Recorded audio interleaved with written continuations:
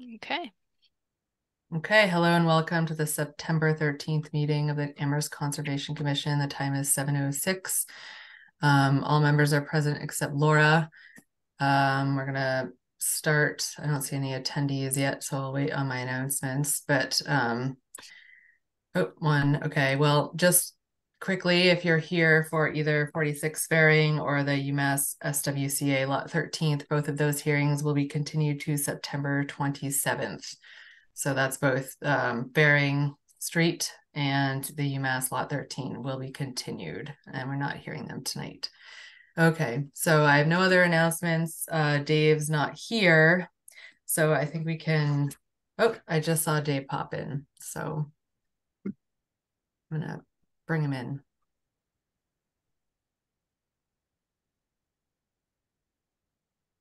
Oh, weird. Dave, He we came in can. as an attendee. Yeah, I just popped him in, but Dave, we I'm can getting see your a name. You Yeah. I'm guys getting hear a me? Oh, Oh, yep, we oh, can hear you. cool. I got an error code that says failed to change role to panelist. That's so weird. Okay. but can you hear me or no? We can. We just Yes. can't see you, but you came in right Perfect. in time for the director's report, Dave. So Perfect. please Well, continue on. I don't know. I'm in my office in my basement, and sometimes it's a little funky here. So maybe all I'll have is audio. But yeah, I'll be fairly quick. Happy to take any questions. Don't have too many updates tonight. Couple of things just to fill you in on. So Puffer's Pond testing is completed for the year. We typically test the pond weekly from Memorial Day to Labor Day. I went 1 week beyond just because the weather was so nice. And frankly, I just wanted to see if the pond cleared up, the E. coli levels cleared up. And in fact, they really didn't clear up that much. So we're at the end of our testing season. Um, I think I was thinking about this puffers earlier today, and my conclusion was that this was probably the most challenging year we've had with water quality at Puffers Pond. This is a relatively new phenomenon. It's really in the last 4 to 5 years that water quality at Puffers has really gone downhill. When I first started with the town, we actually never closed the pond. We never had problems with E. coli. So here we are in 2023. I think over the winter, what I'd like to do is kind of put together a small kind of working group, pull in some folks from the university and perhaps Amherst College and maybe a commission member, and really take a look at Puffer's Pond and say, where are we, kind of the state of the pond in terms of water quality, and really look at, a more robust testing routine and trying to look for the sources. Can you hear me okay still? Yeah. Yes. Yeah. So it's been a frustrating year, I know, for the public, a lot of disappointed people, some folks who just swim in the pond anyway, but from a town standpoint, from a safety standpoint, from a public health standpoint, that's not really where we want to be. And so we need to look at potential upstream sources. We need to look at the sediments in the pond. We need to look at ducks and geese, dogs, possible other sources upstream, which might include underperforming or non-performing septic systems. So happy to have any of your input tonight or in future meetings or by email or phone as we kind of take a harder look at puffers. Um, any questions on that or comments that anyone wants to share with me before I go on? Yeah, Dave, can you Yeah. tell us how many times or how long the pond was closed for this year? Off the top of my head, I'm not in my office, but I I'd have to get that for you, Jason. But I would say the ponds failed water quality testing probably 70% of the summer. Testing from May to last week. It's been a really difficult year. It's really only passed probably 3 or 4 weeks, and those weeks, typically what happens is if we get a period of dry weather without the flashy storms we've been having, things kind of settle down there, and we get a couple of weeks of acceptable testing. But this year, with all the rains we've had, it's really been, as I've said, quite disappointing and frustrating for the public. So, but happy to, I know Jason, you have some experience in, obviously your professional background, but happy to talk with folks offline about how we kind of pull together a group. We've had UMass work with us in Amherst College in the past on some water quality testing up there, a more robust approach. We did do some upstream water quality testing some years ago, and we can pull out that data. It was pretty unremarkable, but we do have some septic systems upstream. I think it's going to be kind of a comprehensive approach. So, okay to move on, Michelle? Yes, thanks, Dave. We are continuing to do interviews for our assistant land manager position. This position has been vacant all summer long. I'm hoping to really wrap this up in the next 2 weeks. We have been very short-staffed this summer, and the trails, I think, show that. They're quite overgrown. So I hope to have some announcement at your next meeting that we have hired a new assistant land manager. That's a full-time job. We have 2 full-time positions in conservation in the field. That's Brad Borderweek, the land manager, and then this vacant assistant land manager position.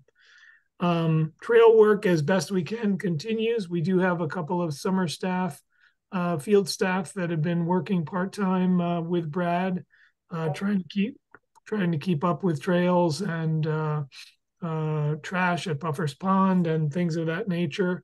And so we really haven't embarked on any major trail renovation projects this summer because we've been down so much in staff. Erin and I are looking at a couple of projects in the next couple of months. One is she is nearing completion on a notice of intent for the accessible trail at Hickory Ridge. This is the trail that will loop around the southern portion, the southwestern portion of Hickory Ridge. Many of you may recall me announcing, and it was in the newspaper and other media sources, about us getting what's called a park grant for this project. We combined the park grant with CPAC money, Community Preservation Act money, and we have, I think, over $400,000 to complete an accessible trail at Hickory Ridge. So we're hoping to get that notice of intent to you at the next meeting. It'll have to go through also some review by the planning board, and we will likely take it to the design review board and also the Disability Access Advisory Committee. And so we hope to get it out to bid this fall, but it'll certainly be a spring construction at this point. I don't think we'll make it by the time the snow hopefully falls. So that's a pretty exciting project and kind of the first in what we hope will be many down at Hickory Ridge, the former golf course. The other project we're working on is with the Kestrel Trust over at the Sweet Alice Conservation Area. This is the project we teamed up with Kestrel on to site their office, their permanent office, and we purchased land from the Epstein family, and we created that loop trail around the pond there. Unfortunately, the beavers got wind of our wonderful vision and decided to flood a good portion of the trail, and the loop is no longer a loop. It's kind of they're kind of 2 dead-end trails. You can connect to the Mount Holyoke Range trails and DCR, but we'd love to reconnect that loop trail. So we will bring that, I think, to you next meeting. Is that right, Erin? Yes. We're going to bring that as an amendment to a previous notice of intent for trail work there, and we'll have details on that for you at the next meeting.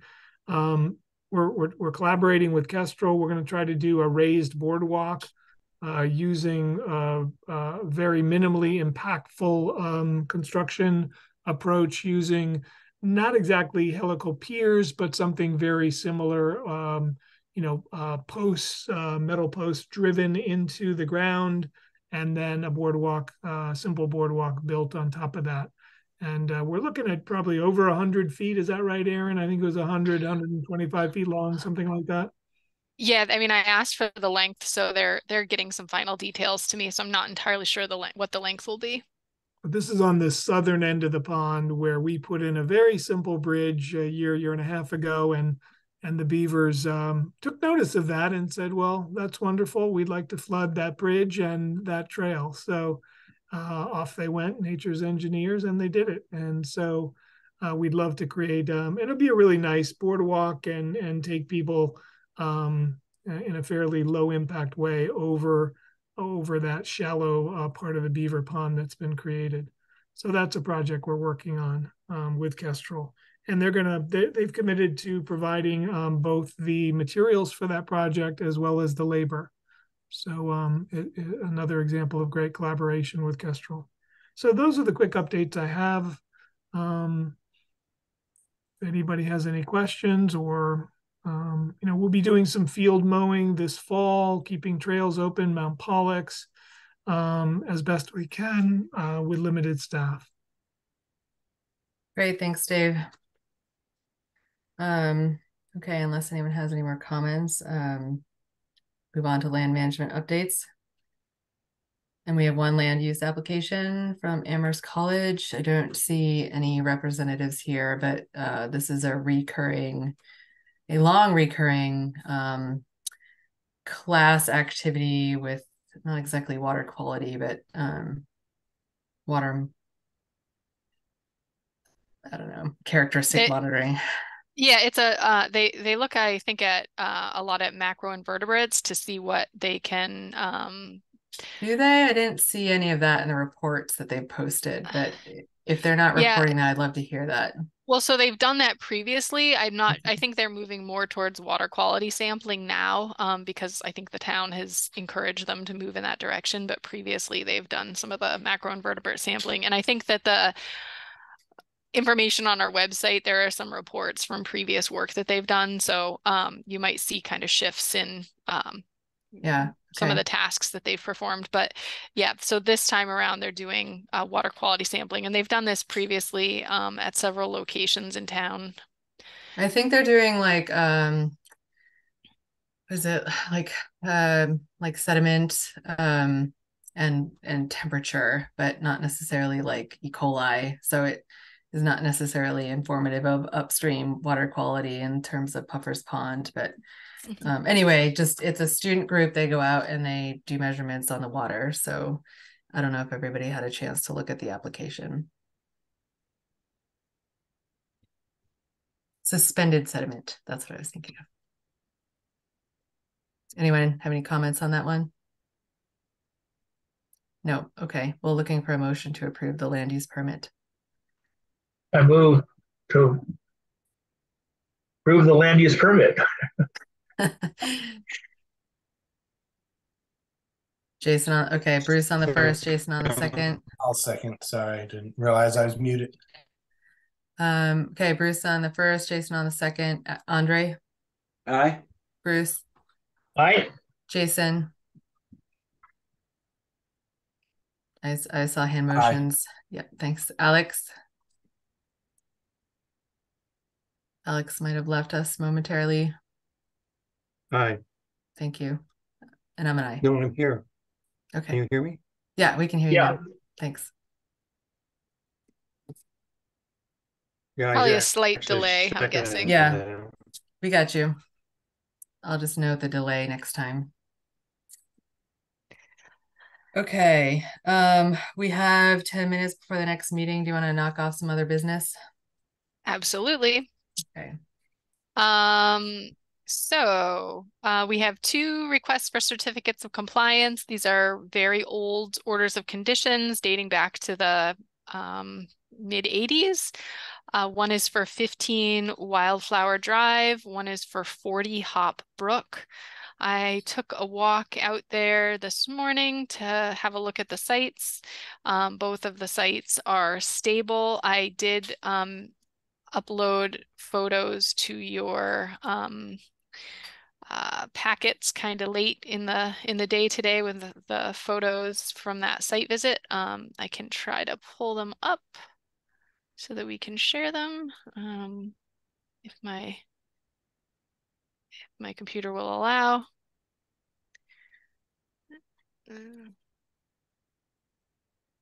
Sometimes this works and sometimes it doesn't, so we'll give it a shot. These are the photos from Wildflower. And just bear with me while I navigate to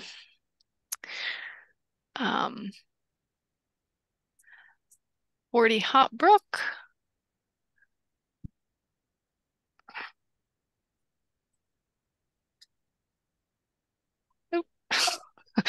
That's my vehicle mileage when I started my site visits.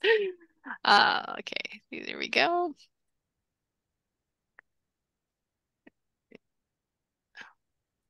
Yeah, so I mean, both of the sites were stable. I didn't have any issues with the issuing a complete certificate of compliance on both of them. And I can pull up the screen to make this a little easier for people. Bear with me. Okay. Bruce, I see your hand. Do you have a Yeah, question, comment? yes. Given their age, are both of these coming to us now because both of them are being sold? Yes, and that's generally when we see houses in these large subdivisions and they sort of get just for an example, like let's say somebody comes in with like a 40 house subdivision, the order of conditions will get recorded on the whole subdivision. And so anytime one of those homes are sold, they'll come to us looking for a certificate of compliance. So we'll see a lot of these for like the houses in Amherst Woods are a great example. Okay. Any other questions, commissioners? Nope. Okay. Looking for motions. I move to I have issue. one statement. Sorry, just this is a very minor thing. I noticed question 6 for Wildflower Drive wasn't completed. Yes or no? Oh, thanks, Jason. Good catch. I'm sorry, what was it? Question number 6 on the Wildflower Drive application wasn't answered. It appears that it just needs to be checked off. Question 6.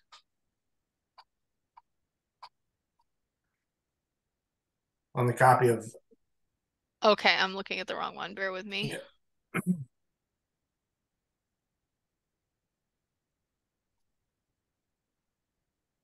Sorry, my computer moves a little slow when I'm remoted into the machine. Okay.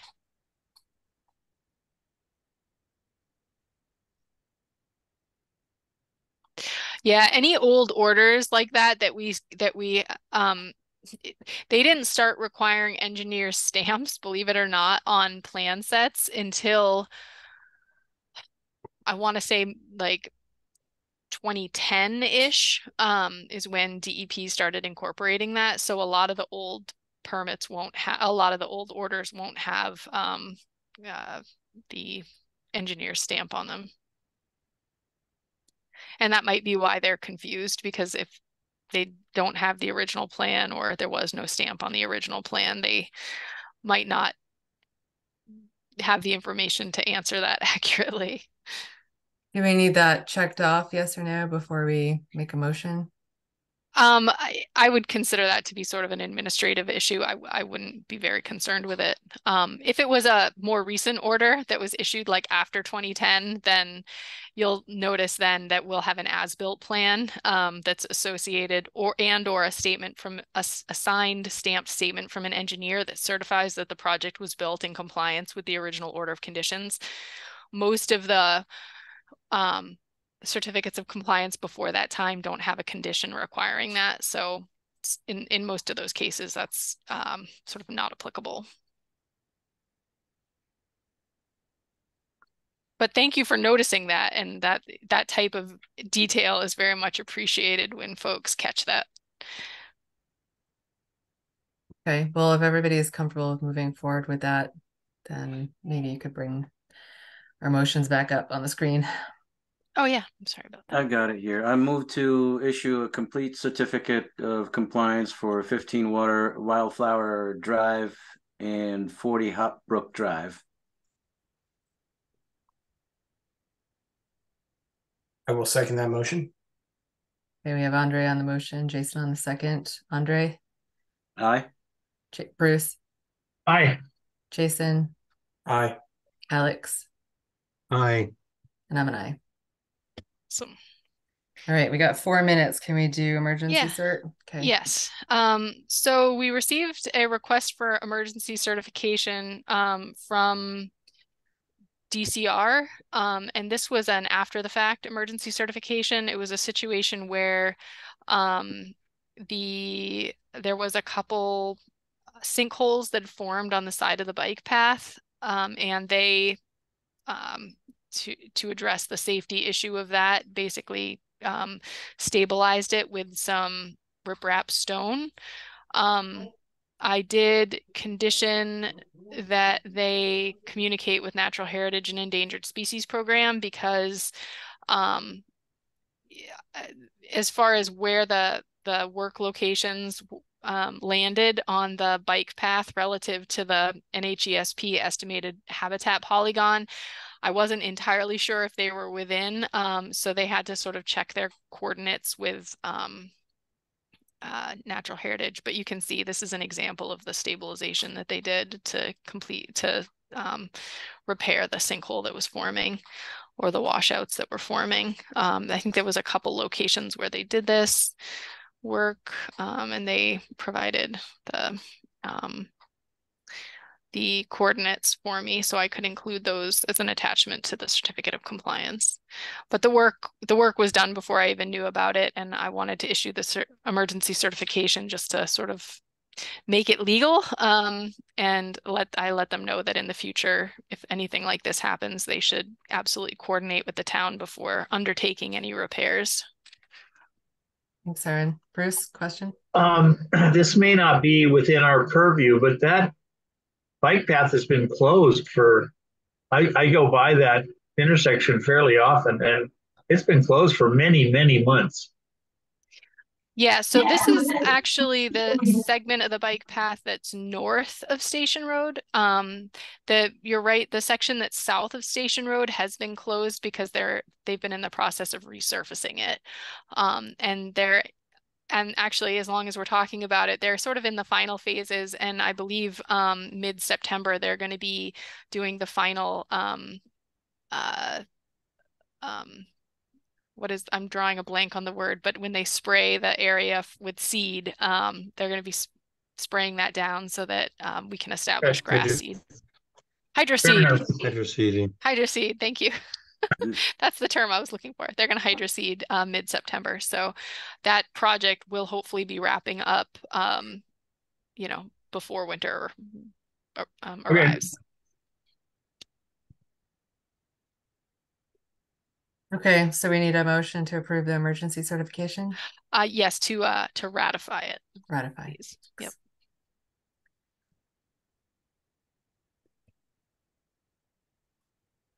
All right, I move to ratify the emergency certification issued to MADCR for safety repairs / sinkholes on the bike path off Station Road. Second. We have Jason Was on the that motion. Alex? Sorry. Yeah, that was Alex on the second, Jason on the first. Andre? Abstain. I work for DCR. Okay. Bruce? Yes, aye. Jason? Aye. Alex? Aye. And I'm an aye. And I just have one sort of follow-up question. When you say that you've communicated to them that they should be notifying us for this, like the emergency work or whatever, who's your point of contact? And is there like a second point of contact, or like how solid is that line of communication to them Yeah, to that's a us, to great them. question, Michelle, and very timely. So ordinarily I'd be communicating with Paul Jennegy, who's the sort of the director of trails. I'm not sure his exact title for DCR, but he actually just announced this week that he's transitioning to a new position. And so somebody's going to be filling his shoes. So I'm going to have to be communicating with whomever the new person is. And yeah, well, I'm wondering if a sort of memo to establish that line of communication is reasonable, since there's enough of that bike trail. It comes up quite a bit for us seasonally. So maybe that's something we could consider, just so that it's on file. We can refer back to it. You mean a memo that basically states what our expectations are as far as communication on maintenance? Yeah. And then when we know about staff turnover, we can just forward them that sort of established line of communications memo. Yeah, I think it's something worth considering. Yeah, I can find out more from Paul, who the interim is going to be when he steps down, and how to kind of keep those lines of communication open so that we can initiate some kind of communication like that once they get a new person on board, or even in the interim. Just because often the bike trail abuts, NHESP habitats and all sorts of wetlands. Yes, it does. It comes to us fairly often. Okay, thanks for thinking about that. Okay, so let's move on to the notice of intent for Goddard Consulting LLC for 52 Faring Street LLC for the construction of a single-family house and garage and associated site work and preparation for the 100-foot buffer zone to bordering vegetated wetland at 46 Faring Street, map 11C, lot 123. And if there's any public here, we don't have a quorum. The background for that is that we've had some changeover in the composition of our commission recently. So there are only 4 members that are available to vote on this. One of them, and we need all 4 present to vote and hear this, and one of them is absent tonight. So we will be continuing this. And with that, I'm looking for a motion to continue. I move to continue the public hearing for 46 Faring Street, notice of intent to September 27th, 2023 at 7:40 p.m.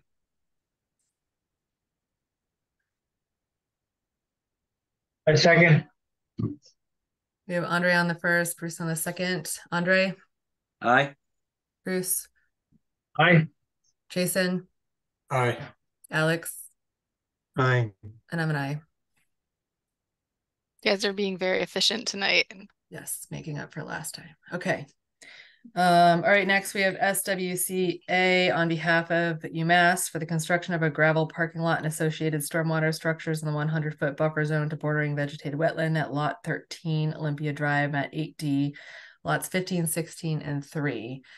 In this case, the applicant has requested a continuation to the September 27th meeting. And so you're all here last time, so there are a lot of pending pieces of information that we are expecting to see, which we have not, unfortunately. But hopefully that will be presented on September 27th. So unless there's any big questions on this, I'm looking for another motion. So Michelle, I'm just going to interrupt for just a moment. So because the hearing is scheduled to open at 7:35, and I know this is nitpicky, but it's 7:34. Okay. All right. So we got to wait another 60 seconds. I should have read slower. All right. Fair enough. I was going to tell you, you've been being very efficient here. Is there anything else we can say about that? Well, me and Aaron had talked about maybe having another site visit. And, I don't want to talk too much about this without the applicant, but I think I didn't get a chance to go out and do this. So maybe Aaron, I don't know if you've already asked the applicant, but maybe if this continues, we can possibly have another site visit, and perhaps other staff or other commissioners, if you're interested in that, communicate with Aaron just to see if we have some kind of scheduling that would work, or enough interest that it makes sense. Or maybe we could just stop by and see it, because I think it's accessible sort of just by a drive-by. Mm-hmm. All right, is it? It is 7:35. And with that, can I Can I, Michelle? Yeah, go ahead, Bruce. I think it requires, having been there with Alex and tromped around twice, it really does require having somebody to go around and show you the different parts. Okay. And driving, it's sort of hidden. If you drive by, you don't really understand it. All right, good to know. That's good to know. So then maybe, Aaron, we could talk more about scheduling a second site visit. Thanks for that, Bruce. Boots and long pants and long sleeves are advisable. There you go. Poison ivy? No, it's thorns and okay. dense brush and mosquitoes and God knows what all. Okay. Thanks for the tips. All right, good to know. Okay, well, looking for a motion. I move that we continue the public hearing for lot 13 of Columbia Drive notice of intent to 9/27/23 at 7:45 p.m. I'll second that motion. Okay, Alex on the motion, Jason on the second. Andre? Aye. Bruce? Aye. Jason? Aye. Alex? Aye. And I'm an aye. I should have had Alex read. He's in slow motion. Okay. Okay, well, we're making excellent time tonight, and I'm glad that we have a couple other business items that we can knock off the list before our next meeting, because our next meeting is a little more hearing intensive, as will the next upcoming meetings. So would you mind if I go into some of the other business items, Michelle? Please do, thanks. Okay. Okay, so we're going to be running into a lot of permit expirations. A lot of permits that were issued right around the time, well, right before I started, are coming to expiration date. So a lot of permits that I was present on the kickoff for are kind of ending their life cycle if folks didn't request for an extension. The first item under the informal inquiries is 200 Leverett Road. This was a construction of a single family house on Leverett Road. It's been a difficult one because the work was permitted and began right at the start of COVID. And it was actually permitted after the governor's tolling period requirement. So I think it was, I can't think of the exact date, but this permit was issued after that date. So it's not subject to the automatic tolling period extension. And I contacted them back in April and I said, hey guys, you guys really need to do your final stabilization out here. Your permit is nearing expiration. And they said, oh yeah, we'll get to it. And then it expired in August. So here is the problem. The site is open, has not been stabilized, and there's a large stockpile on the site.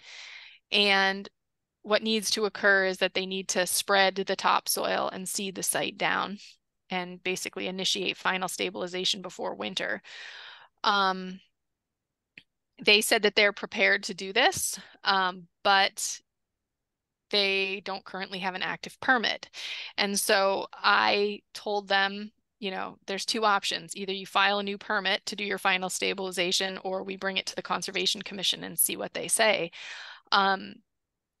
Just from where I sit, it would be advantageous to the resource areas that are down gradient of this site to do the final stabilization before winter. I realized that it was the applicant's sort of negligence that resulted in the permit expiring, but having a new permit filing simply to spread the topsoil and seed it down, I think would be the time that it would take to require them to do that. And by the time they got their permit in hand, I think we would be past the growing season at this point, or pretty close to it.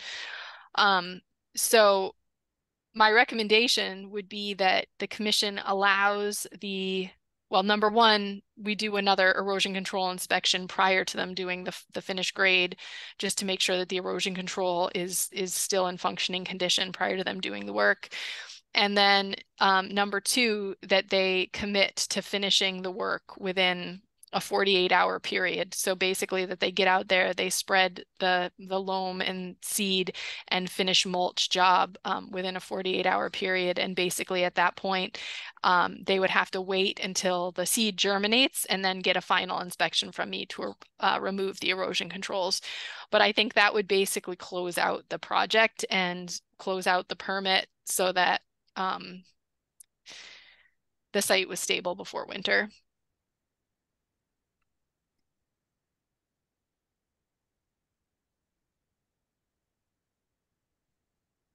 Sorry. Thanks, Aaron. Andre? Just curious what the I suppose legal mechanism is for this, or what's the mechanism to get this done? Well, it's completely at your discretion whether you allow it or not. And it would be basically a written, we would provide them with a formal written response that states what the conditions would be. I think in this case, because the site is unstable and there's a stockpile there, that I certainly wouldn't allow any additional work other than that finished grade and stabilization. But I think it's really at your discretion. And if you guys are uncomfortable with it in any way, that's completely your discretion to express that. Yeah, I mean, I can see the need for it, and the fact that it's just one last step, etc. Mm-hmm. I'm just curious to see how we would allow it. What kind of, I don't know, what authority we would have to allow it when they've got an expired, their permit's expired. Yeah. So they did submit a formal written request to do this. So I think we have to respond one way or another. I do agree with you, Andre, that it's a gray area. And I've never run into this before where something like this has happened. So if you're uncomfortable with it from a regulatory standpoint, I completely understand. Mm-hmm. Yeah, I'm just trying to explore for now. Yeah, of course. Understood. Thanks, Andre. Bruce? So, Aaron, let's imagine the things that can go wrong here. 48 hours is a short amount of time. We've had a lot of intense weather events that have popped up pretty quickly. There has to be probably some language in this that says, well, if it's pouring down rain and we have to wait another 48 hours, that we don't have to come back to the commission to ask to do that. That's one thing. Mm-hmm. The other thing is that given those difficulties of getting the lawn, I guess, is what we're talking about, to really take, can we leave the protective boundary in place until spring? Why does it, or did you mean that the final inspection might actually happen in the spring? Well, the reason that this concerns me is I've been monitoring this site for 3 years now. It's a very gravelly and very sandy site, and it's also on a slope. And so what ends up happening is material from this site, which is primarily open and unvegetated, is constantly being washed down to the toe of the slope at the erosion control boundary. And it requires almost continual maintenance. And also, like, I've been on the owner's case to fix the sagging siltation barrier on a regular basis. And so my concern is that leaving it for another season open just allows additional suspended solids to move toward the wetland area. No, I didn't mean that. I meant leave the protective barrier in place. You're talking about the silt fence, the silt fence at the bottom of the slope. Yeah, absolutely. Yeah, I mean, I think you could absolutely leave the silt fence in place after. That's all I meant.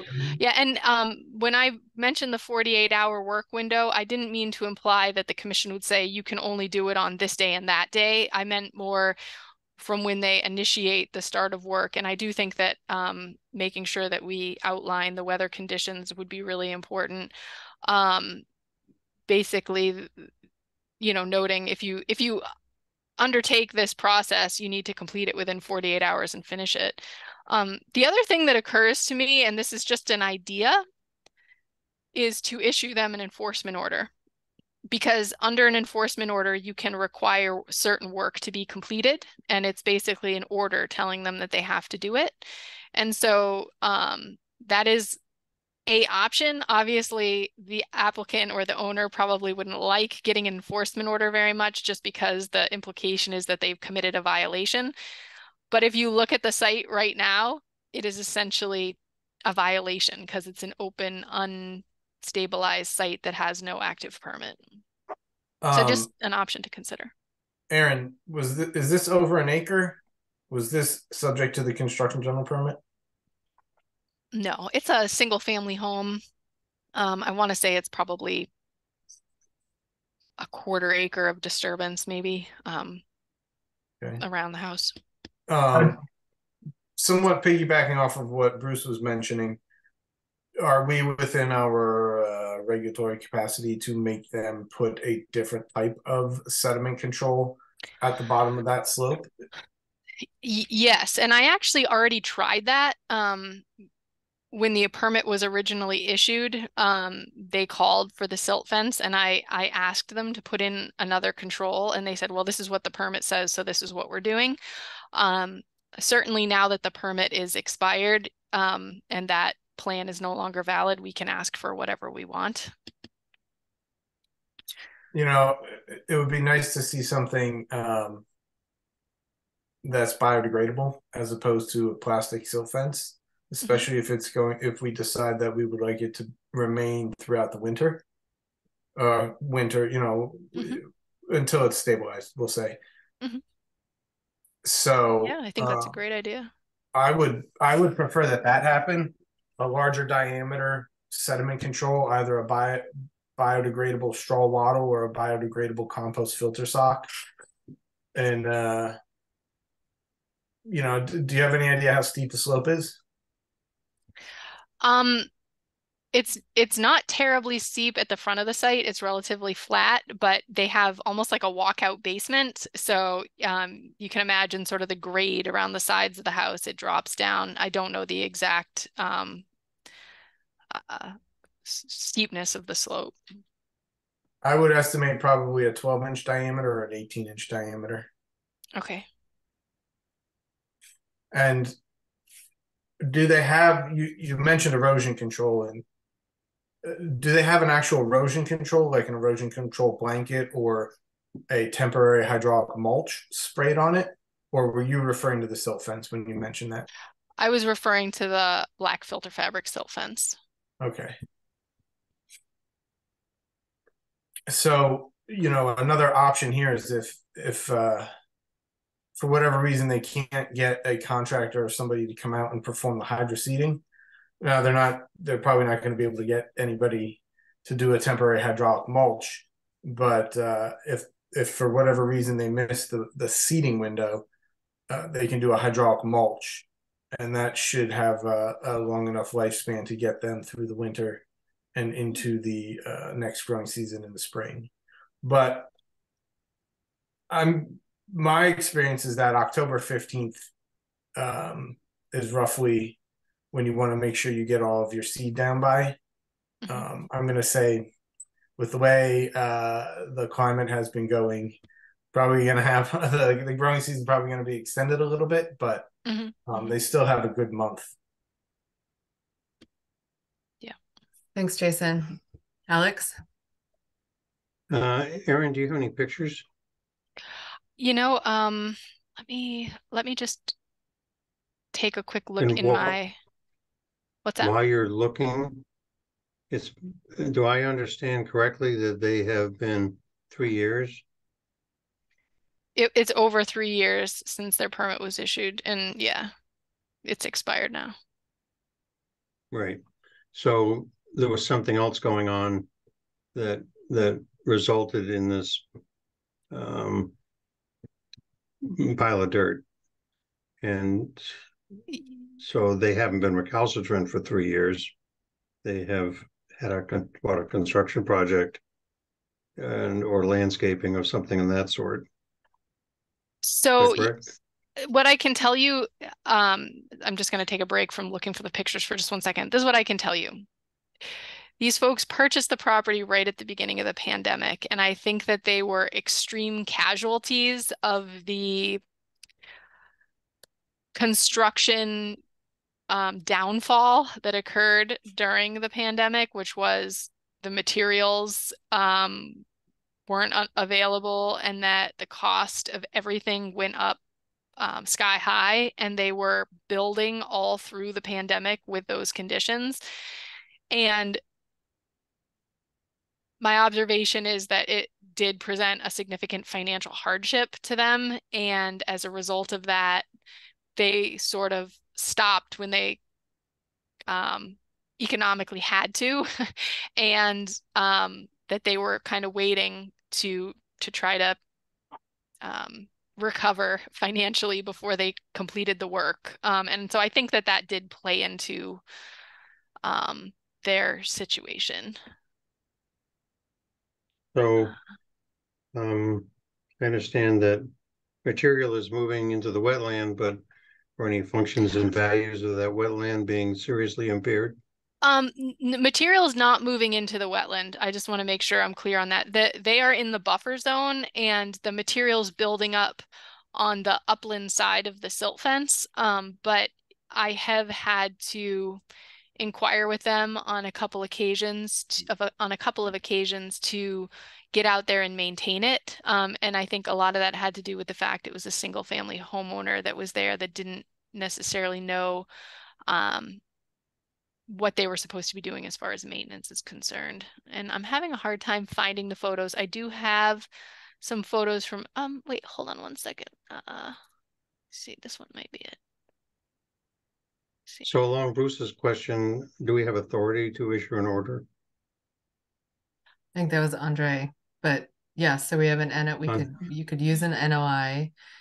They may have to reapply for the permit, or Aaron is suggesting that we issue a formal letter in response to their formal letter.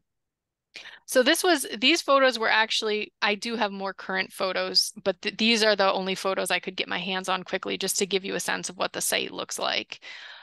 You can see the large stockpile to the right, which is vegetated, and the driveway, the driveway, and also sort of this side of the site is open, and the back side of the site is open. Construction entrance. You can see this is what's happening into the fence in the back. And I apologize, these photos are not great, but you can see the material. Let me see if I can zoom in a little bit. Yeah, I can see a lot of dirt up against that Yeah, fence. there's a lot of dirt is regularly accumulates against this fence, and yeah, and it's right. It's that's yeah, all. That's from the pile. That's all been moved. Come again? All that dirt's been moved. All that dirt's been moved by water.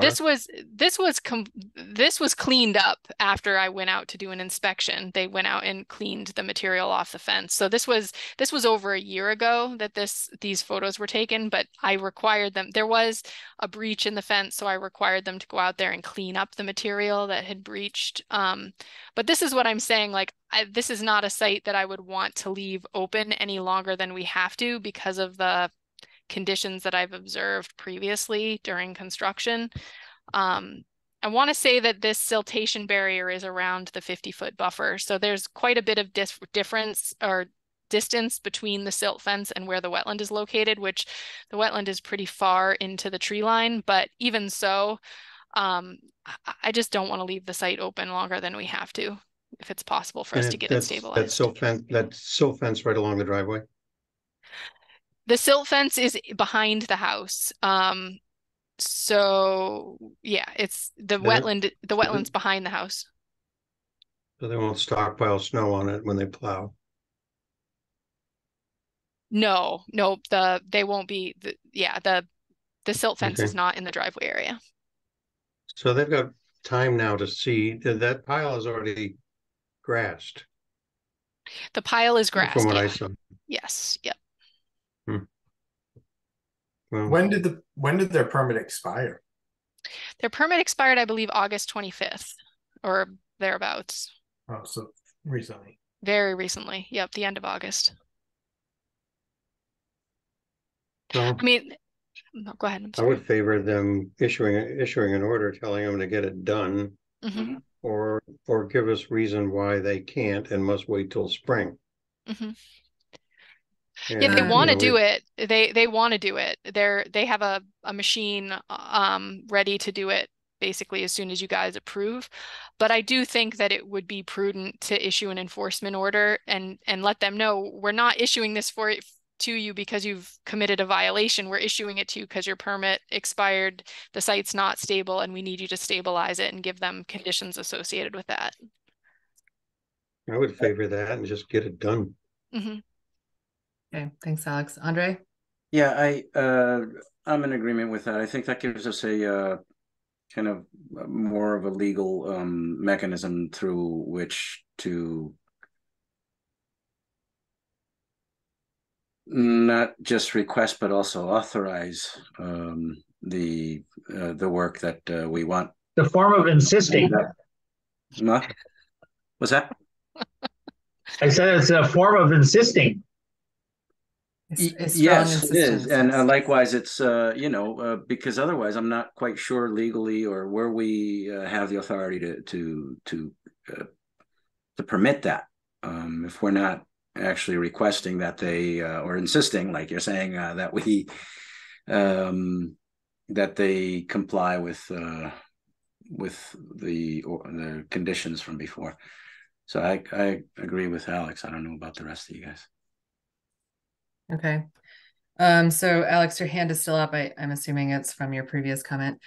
Okay, so we have Alex and Andre who are in favor of not a formal letter, but an order or notice of enforcement so that we can specify the conditions and make sure this gets moved along in a timely fashion. I'm also in favor of that. So Bruce and Jason. Yes. Okay, Jason, good. Yep, Okay. I'm in favor of that as well. All right, great. So do we need you to draft up orders of conditions on this? Like, how do we move forward with the notice of enforcement? Yeah, so this is what my recommendation would be. I'm gonna read to you what the motion should be, and then if somebody just wants to say so moved, and then I'll proceed tomorrow with issuing the enforcement order, and then I'll communicate with the applicant and let them know we're not we're not trying to come down on you, but we need some sort of legal avenue to allow you to do this, and this is the avenue that we're going to use. So just to let them know that they can proceed and what our conditions are. So my recommendation is that the commission issue an enforcement order to the owner of 200 Leverett Road, and that in that enforcement order, it specify that they are required to complete the final stabilization that was associated with their original order of conditions. Conditional on that final stabilization is that they, number one, have an erosion control inspection to make sure that their erosion controls are functioning prior to the start of work, that they would remove the existing erosion controls and install some sort of a biodegradable form of erosion controls as suggested by Jason, like a straw wattle, that they notify us of when the work is going to start and that they complete the work within a 48-hour period, and that in starting the work that they should check the weather forecast to make sure that they're not going to be starting the work in the middle of a rainy period of time, that it should be done when it's dry. That the final stabilization or the final spreading of topsoil should be completed, and then it should be seeded and mulched with either a hydroseed, a hydraulic mulch such as what Jason suggested, or that they seed it and put down a straw mulch over the top. Sorry, Jason, do you want to add something? Yeah, I have two things. First, Aaron, my recommendation to put a biodegradable sediment control at the toe of the slope is only if they are not going to stabilize it now. Okay. And are going to do something temporary until the springtime. Okay.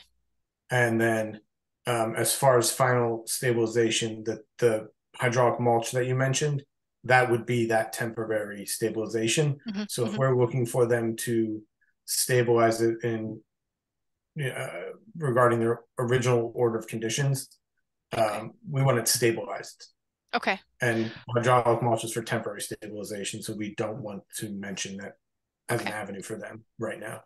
Got it. Okay, so I'm gonna start again then in that case to make sure that this Sorry. is clear. No, I'm Yeah. glad you clarified it because Yeah, thank you, Jason. Alex, did you want to add anything while Erin's editing? Yeah, before she starts drafting, might we put in a time period by which to complete stabilization to make sure that there is time for grass to grow before that growing season is over? Yes, yes. point. Work to be completed by, name a date, end of September. Yeah, I was gonna say the work must be completed by October 1st. I think that gives them plenty of time. Thanks, Alex. Yeah. Okay, so do you want me to roll through this again just to make it Please easy do. for a motion? Okay, Yes. so a motion to issue an enforcement order to the owner of 200 Leverett Road. The conditions would include that that there's a inspection of the erosion controls prior to any earth moving activities. That once the spreading of topsoil, seeding and mulching and/or hydroseeding is complete, that they notify me for a final inspection, that the work must be completed within a 48-hour period from start to finish, and that they must check the weather conditions to ensure that they're doing it during a period of dry weather. And I think lastly that they complete the work by October 1st. Thanks. So moved. I'll second. Okay, we have Andre on the motion, Jason on the second. Andre, Aye. Jason, Aye. Alex, Aye. Bruce, Aye. and I'm an aye. Excellent. Thanks for working through that one, everybody. Yeah. All right. Okay. Holyoke Trail. Thank you for digging up the pictures too. That helps. Yeah, definitely. It gives a good indication of what's going on. Okay, so Holyoke Grange trail work. And just so that you guys know, when I have time to do this, I will, which is I added in our folder, and I'll show you where this is so that it's clear. I added in our folder a site visit various inspections folder, and these are, you know, when I have time to do this, I do try to do this where I plug in just a sampling of for you of the projects that I've been working on since our last meeting. In this case, the Holyoke Range trail work was completed, and so I just wanted to give you guys a quick, oh, why it does this to me. It doesn't let me do it. Okay, I'm gonna pull up the project folder. So the Holyoke Range trail work was completed, and I went out to do a final inspection so that they could remove their controls. And I wanted to show you the pictures because the work actually turned out really nice. But there was also one issue that I wanted to make you aware of. So this is a couple of folks on this call were actually out on the site walk. So you can see this is the finished area of the resurfaced trail and where they've narrowed the trail, which is really nice because there's BVW on both sides. This is an example of a water bar. I did ask them to install a couple check dams in this water bar because I could see that gravel was already being carried down into the gravel bar, and this is a wetland right here. So I asked them to put a couple check dams of stone into that water bar to slow down the water and hopefully reduce some of the turbidity that's flowing towards that wetland. This is another shot from the other side of the trail. This is the Pinchin bog bridge that was installed on one of the crossings. This is another. And then this is the little footbridge that goes over the stream. I did recommend that they do some stabilization. I asked them to install some woody vegetation along here, and I asked them to do this on all of them, basically to put like a log across here and a log across here on both sides, and then to seed these areas and mulch them. So that it'll reduce, somebody riding down on their mountain bike and driving through, and also hopefully start to establish some vegetation in these locations. And I did ask them to do that basically on all of the bridges, just because I think it's sometimes tempting for mountain bikes to go around these structures, and I think the idea is to steer them onto it. But the one piece that I wanted to just share with you that I recommended, oh, that was a Chris picture, actually kind of a cool picture of Chris Valente there walking. Anyway, there was one section of the trail that had a pretty bad washout, and I recommended that they put some small riprap sized stone in there, basically just to prevent this from continually washing out. There was a discharge point at the bottom of this scour line, and it basically was coming out right near a wetland area. So I basically just asked them to stabilize that. And hopefully you're okay that I asked them to do that, but it's all the rain that we've had caused this pretty significant washout. And this has been happening on a lot of trails and dirt roads up in the hills with the rain that we've had this year. So I just wanted to share. And we'll be continuing to have. Yeah, exactly. Thanks, Erin. That looks pretty good. Great. Okay, 64 Mill Street. Before you go on, sorry. Oh, yeah. I have a question too. Go ahead, Bruce. And I am aware that there is a group called the Friends of the Holyoke Range. Have they some engagement in all this, or? So this project was done by AmeriCorps, and they had from what I understand, the Kestrel Land Trust got this AmeriCorps grant, and they partnered with the AMC Appalachian Mountain Club to do it. And so I believe in the example of this case, they had AmeriCorps members who did the work, and the grant was funded separately.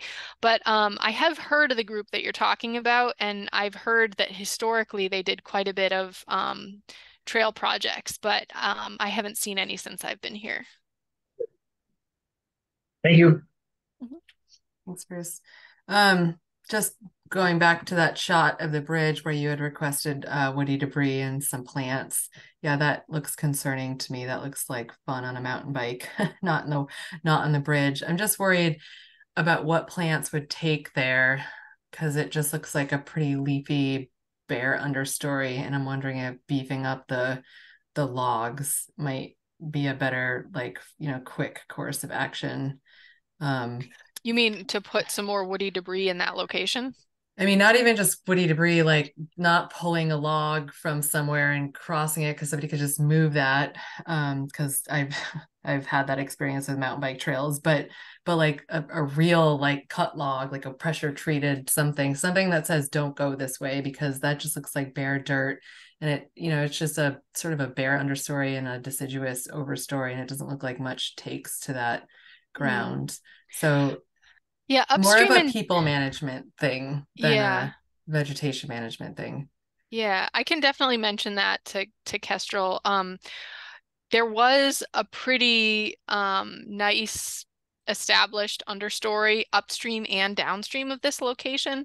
So I do think that, but again, there is a lot of compaction in that location. So I'll mention that to them and see if there's something that they can. It looks very compact and washy, and yeah. Anyway, just in my experience, that might get a lot of trampling or tires. Okay, so that's all. I'm pretty familiar with that one spot there, that crossing. Yep. And I've been racing mountain bikes since '93. I would never try to go over that. Really? Okay. Well, that's good. Yeah, context. I mean, you you really have to, if you're going to get through there, you really have to go slow down quite a bit. The bridge is a lot better, but those other spots the other bridges that you're talking about I would be concerned about. Mm-hmm. You would be concerned about them. Yeah, I would, because people may want to ride around it. Mm-hmm. Okay. But the one where the stream is not too gnarly. Okay. All right. Thanks for the insight, Andre. Yeah. There you have it. Okay. Okay. So 64 Mill Street, some folks who are currently on the board may remember this. It was they drilled a geothermal well on the site, and bear with me while I get there because it's in a different folder. And the situation is that they had the well drilled. They previously had a paved driveway. They had the well drilled, and when the well drilling was completed, now it's caused basically an erosion issue. And so they are asking if they can address the erosion by repaving the driveway to address the problem. So you can see in this case, can you see this photo? Have I shared it? Not, no, I haven't shared it yet. Hold on. Yeah. Okay, let me get there. Bear with me. So here's basically a photo of what's happened. So the well drilling took place. Sorry,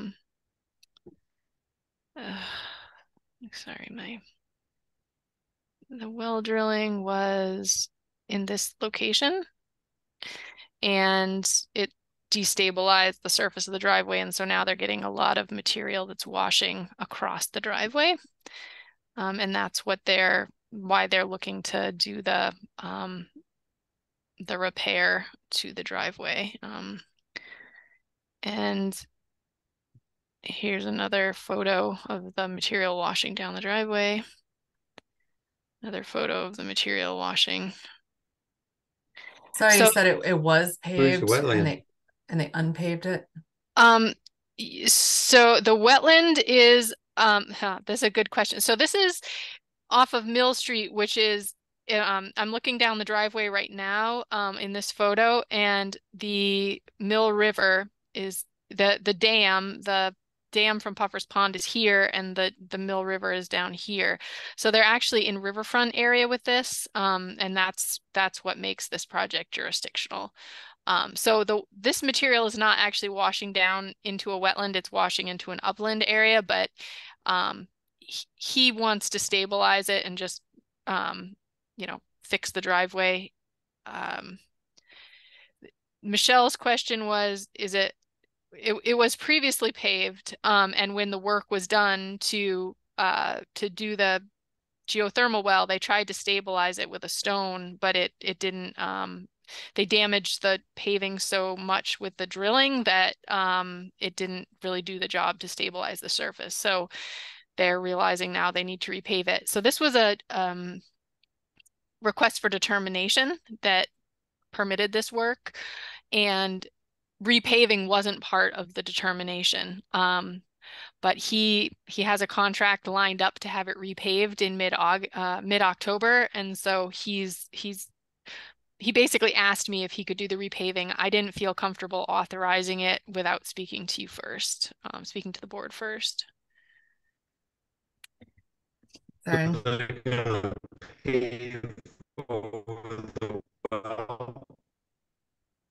I think Alex asked if they're going to pave the well. My understanding is that they're paving over the location where the well was drilled. Yes. Because the well is tied into their heating system underground, and so I don't think it really matters if they pave over it. Oh. And it's a geothermal well, if I didn't mention that, not a drinking water well, but a geothermal well for heating their house. Any other comments or questions? Does anybody know why repaving was not part of the original? I think that his intention was to try to stabilize it with stone in the work area, but with all the rain that we've been having, the stone wasn't really adequate to stabilize the location. He is on a slope here. The driveway is pretty sloped. It's kind of difficult to see in these photos, but it's a pretty steep incline coming up the hill, and I think he just underestimated that it wasn't going to be sufficient to stabilize after the work was completed. Sounds reasonable to me. Mm-hmm. I agree. Okay. Does anybody object? Doesn't sound like it. Do we need a motion to Okay. approve this? I don't think so. I'm gonna handle it informally as long as everybody's okay and it's on the record that you guys are comfortable. Okay. I just want to comment that the geothermal wells are sort of new, I think, for this commission, and we're kind of discovering now what is involved with, you know, the drilling aspect and then the aftermath. So this is unique in that it's on a slope, but I'm just kind of pointing out that here are some literal downstream effects of how, you know, this is happening, because it is a gaining traction as a sort of a new energy source, which is great. It's just that there is, you know, impacts. So just keeping that in mind for the next time it comes up. Absolutely. And I would echo, you know, there was, when we originally had the discussion about geothermal wells, there was a lot of claims that geothermal wells were considered to be a minor activity. And the previous commission, prior to us having quite a bit of rollover in our membership, felt that it was essential that they have a permit. And my observation from viewing a couple of geothermal well drilling sites is that it is extremely important for them to have a permit from the Conservation Commission to do the work, because the dewatering alone that's associated with the drilling of these wells is significant. You get a lot of dirty water that's kind of very turbid, dirty water, a lot of spoils, a lot of stone, gravelly, sandy material that comes out of the drill. And so it's been important that these sites had permits and controls in place, because otherwise it would have been a disaster. Thanks for the context, Erin. Mm-hmm. Okay, so I think, do we have one more thing on our list? We have two more things on our list, Okay. and these were kind of last minute things that were added in. One is that the chair of the Shutesbury Conservation Commission has shared with us some draft regulations that the Shutesbury Conservation Commission is in the process of reviewing. They have a hearing, I believe next week. It's the 18th. And, you know, the Shutesbury has had a wetlands bylaw for quite a while. They're only now, the Conservation Commission has started to develop these regulations, and they've been having a really difficult time. There's been a lot of resistance in town to them, and so they're sort of seeking support from neighboring conservation commissions. I am a Shutesbury resident, so I will give that as a full disclosure here. And one other just important point of information is that part of the Amherst town water supply is located in Shutesbury. So the surface and surface and groundwater protection that these regulations provide are extremely important to protect Amherst's drinking water. And I've been disheartened to see the lack of support for passing them among other boards and committees in the town of Shutesbury, and just feel that it's important that they feel supported. And so just bringing this to you to consider, if it's something that you guys wanted to express support for, or if you don't, that's also okay. But so I felt that it was important to share with you, and the chair of the Conservation Commission reached out to us officially. So thanks, Erin. So as per our conversation earlier, they do not have staff. Is that correct, Erin? It's just correct. It's just the commissioners. Okay, so they don't have an Erin helping them out, which is, you know, much more difficult to do these things. Andre? Yes. So who's the chair that you're mentioning? Miriam DeFont. And the type of support that we would provide, would we be taking a look at the draft before supporting it, or are we talking about a generalized look? Everybody needs the recommendation that or maybe something that to talk among us. Are we looking to just support in general the need for bylaws? I think it could be any one of the things that you referenced. If you want to read and give specific, endorsement, if you want to just give general support for development of the regs, if you wanted to attend the hearing that's coming up on Monday, that's also an option. I believe it's Monday at 8 p.m. I think any support that the Conservation Commission is comfortable with.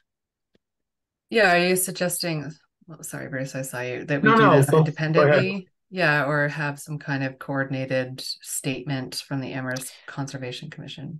I mean, that's kind of what I was going to suggest, but or what I had in mind, I guess, was like a letter of support, but it's completely up to you guys. Okay, Bruce? The one concern that I have, despite the fact that some of our water comes from Tewksbury, if we do anything more than a general support letter that says, yeah, it's a great thing that you have a bylaw, it may just not have the effect that we would like, because people in Tewksbury may get upset that Amherst is trying to push them around. And I can imagine if I lived in a different town and the town next door starts meddling in my affairs, I'm not going to like it. Now, maybe that's an extreme outcome, but it's a possible one. And so my view is that we should be as supportive as possible without digging too deep into the fine-grained detail of what they're proposing. Thanks, Bruce. Yeah, I wouldn't want to make any kind of specific statement without, very specifically looking at what their bylaw update is. And I'm not sure that we have the capacity to do that, but having just updated our own bylaws, I think what Andre mentioned, sort of being generally supportive of having town bylaws in the support of what the town's, needs and priorities are, and the protection of water supply, that's something that's obvious that we can support the town in doing and keeping up to date on. Like, for example, Amherst really needed to update our bylaws because many of the things were almost antiquated, like there are some principles that we can certainly get behind without being specific about what exactly they're changing. And so that would just be where I am on having any kind of coordinated or specific effort. And just for the record, it's not a revision. This is not a revision. They've had a bylaw in place for, I believe, a couple decades now, but regulations were never promulgated. So this is these are new. These are they're looking to establish them in the town, as opposed to revise them, which is the position that we were in. Establish regulations. Yep. That the bylaw gave them the authority to establish in the first place, and they just never did it. Correct. And I think a lot of it has to do with the fact that it's, new board members, similar to this situation. It's been a lot of years where there was a variety of people serving in the role, and now there's fairly new membership, and people are inspired to get the local regulations established. And so they've been working on them for like 2 years, and now kind of in the final stages of passing them, or hopefully passing them.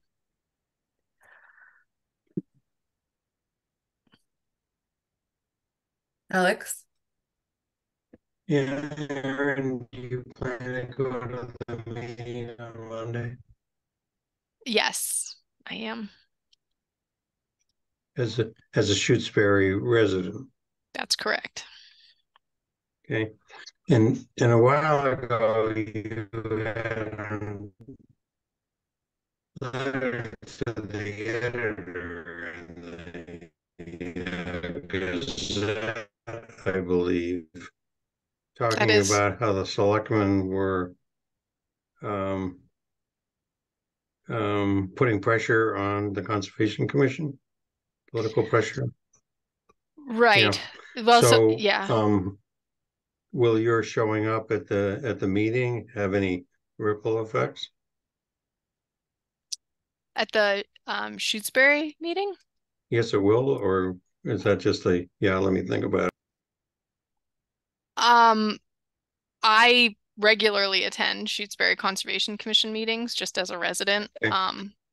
So I Okay, don't really think it's going to be like something out of the blue for me to go. okay. So might that be enough? Well, Or it's again, I'm I got a second part, but in terms of other people going on Monday, would your going suffice? I can't speak for the Conservation Commission as a resident of Shutesbury, so I wouldn't join the Shutesbury Conservation Commission meeting and say, I'm here as a resident, but I also work in Amherst and I'm carrying this message along. I wouldn't really feel comfortable doing that.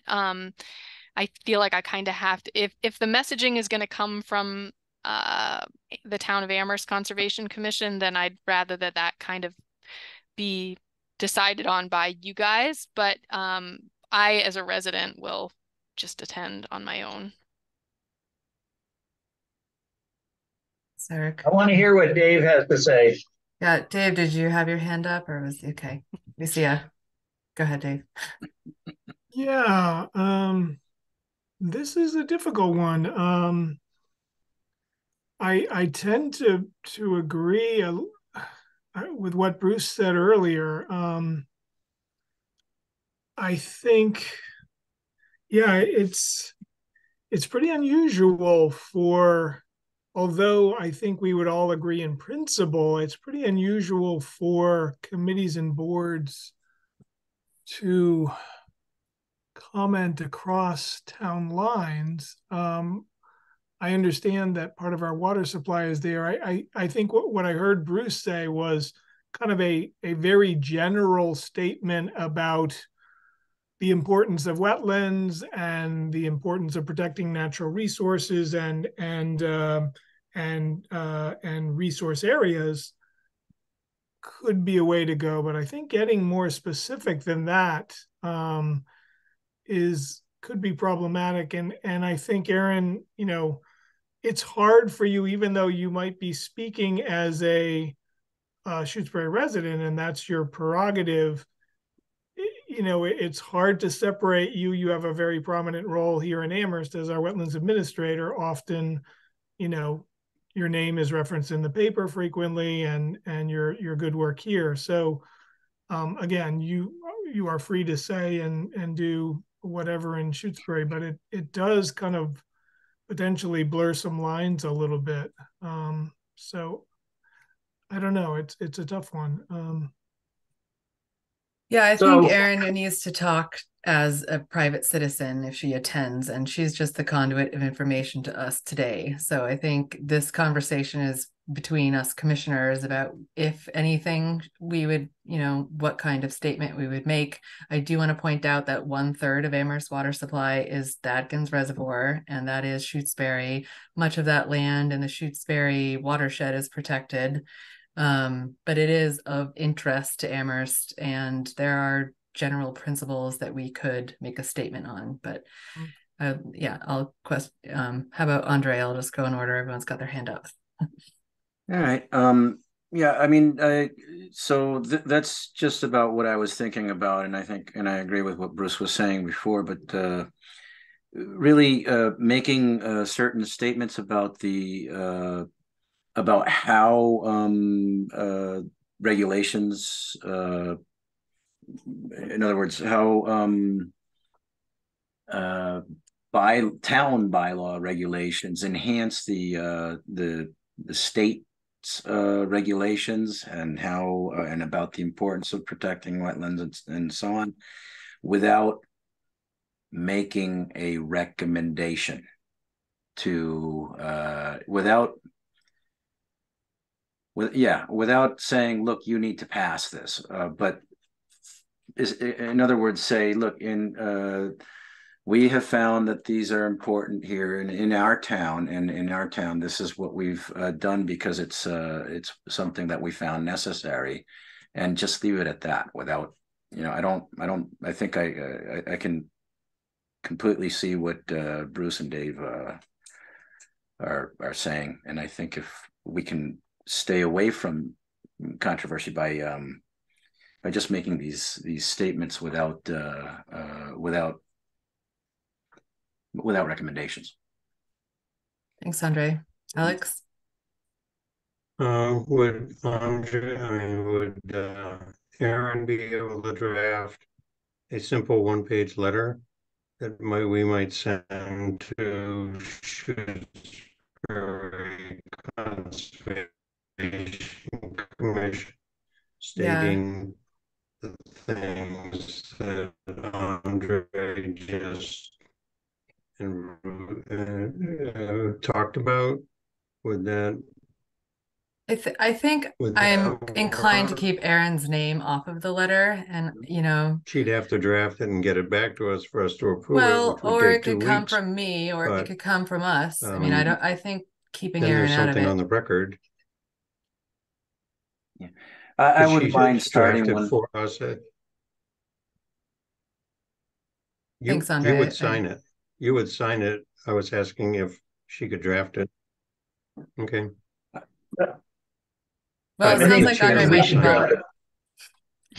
Okay. Andre sounds like he's offering to draft something.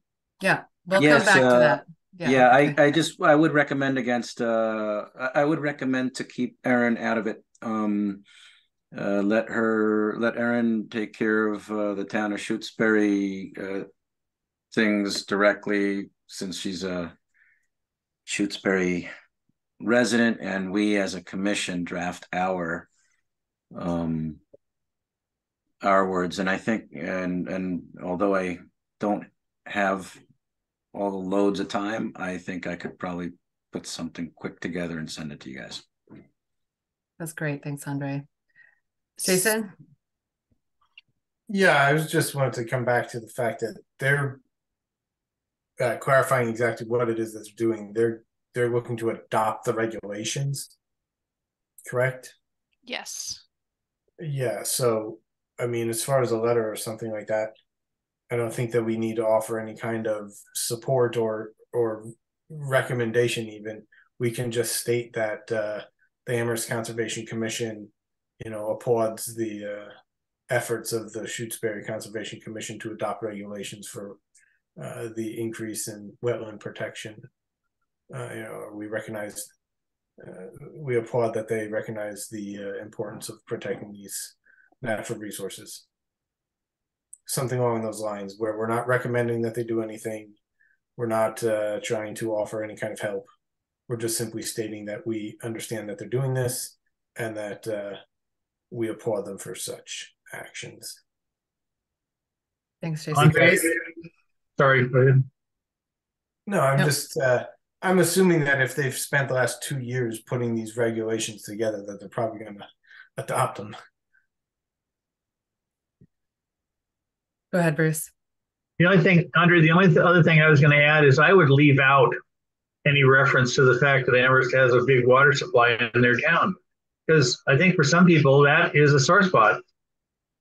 And I would just stay silent about it. The people who know that it's there know it, and the people who don't, it probably doesn't matter. I'm not sure I agree with pretending that doesn't exist.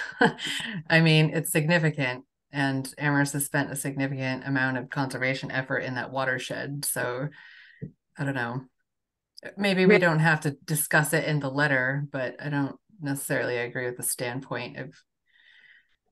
No, I simply meant that in the letter, we don't need to point it out.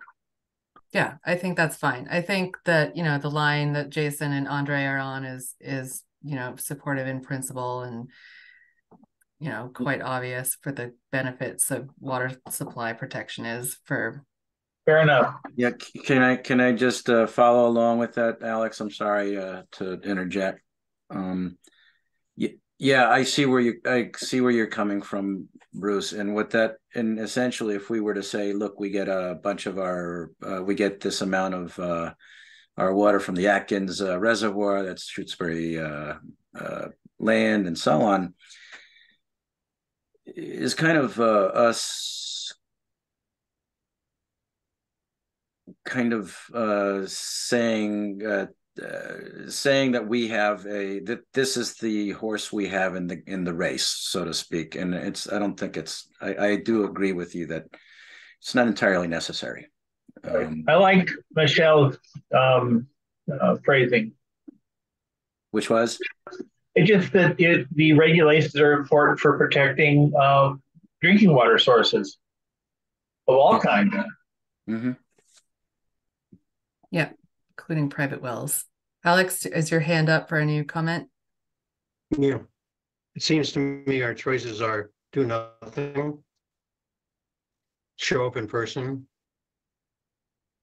write a letter, or some combination of show up and write a letter. Andre has offered to write. I think we're done. The next thing is to see what he writes. All right. Is everybody in favor of writing a letter? Let's just do a show of hands, like, because, you know, I'm fine with that. Dave, did you want to talk, or are you raising your hand? I don't want to interrupt your vote here, but it does get a little complicated because my recommendation would be, if you vote to write a letter, vote to authorize Andre to write the letter and send the letter in the simplest form that you've discussed. You all can't share a letter, edit a letter on email, and then send it. That's a violation of the open meeting law. So, but you could authorize Andre or Michelle to send a simple letter to the Shutesbury Concom. So that was my cautionary note here is, you can't go out of session, share a letter you're drafting, because that is really deliberating on an action of the commission. So just cautionary note there. Yeah, thanks for keeping us in check with that one, Dave. Well, especially since Andre is the vice chair, that makes sense. Mm. You know, I could bring it.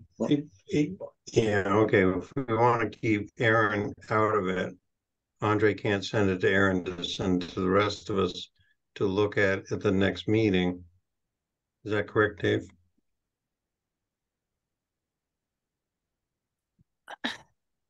You could do it. When is the Shutesbury Concom discussing this or voting on it? The hearing is on Monday. You know, I go back to what Jason said a few moments ago. If the Shutesbury Concom has spent the last 2 years working this draft, you know, it seems likely that they would vote to move it forward. I don't know that. I don't have a crystal ball, but if you're trying to get them something that is general, that is broad, that shows, you know, that expresses your support for the protection of natural resources, a very simple, a couple of lines that Andre could draft, I think would suffice. And that would get it there expediently, avoid an open meeting law violation, and not have to wait 2 weeks from now when their vote will have already passed, if that's your intention of getting them something before their vote. So that's my recommendation. So, Michelle, if I could, let me come at this again. First, with a question to Aaron about immediacy. What's the need in Shutesbury? What's the need for support? And what's the risk if we do nothing? Because it is an alternative. That's 2 questions. Yeah. What's the need? Is there a movement in town for them not to adopt it? Yes, there is. I don't really want to go into too much detail on it, but exactly as you said, there are folks that are opposed to it, and that's been pretty strong efforts to oppose it. And I'm sorry, what was the second part of the question, Alex? What's the risk if we do nothing? Well, if the Shutesbury Conservation Commission doesn't feel empowered to approve it, then it doesn't get approved. And so I think that Miriam sending the email, which my understanding is she sent to all surrounding towns, requesting their support, Correct. would give them something to sort of make them feel a little more empowered to move forward, and or just confident to make a decision against difficult odds. Do we need a motion in order for something to happen?